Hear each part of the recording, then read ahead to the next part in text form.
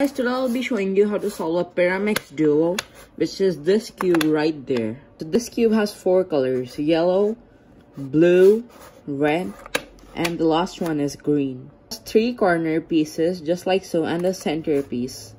So this cube cannot be mixed that much because of the fact that it only has 3 sides and only 4 colors. It's fully mixed, and now let's get started. So before starting the cube, we have to take any corner piece. A corner piece is the one which has 3 colors, just like so: blue, green, and red. It doesn't matter which color is it. We can even start from here or there. For now, I'm starting from here. So before that, we have to place a piece which is green in color right here. For now, we only have to focus on edges, not this middle piece. We will fix it at the end. So we take this and we have to place a piece which is green and a red right here. So we find a green and a right there. So we take the green piece and simply twist it over so that it matches just like so.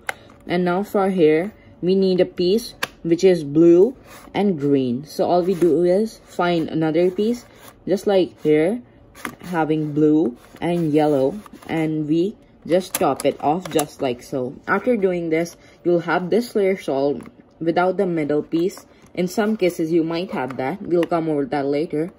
And then you will see that if you flip the cube, all the pieces are solved, the down ones, and then all you need to do is top them off just like so.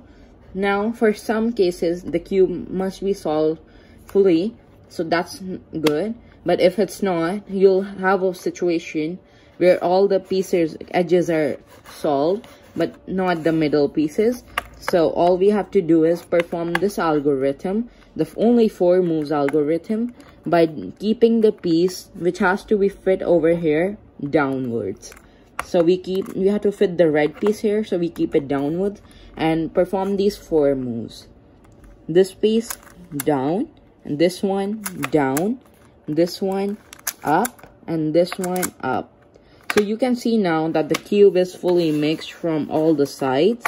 And this is how you solve this pyramix duo cube. If you like the tutorial, please follow and subscribe. And this is a very easy cube.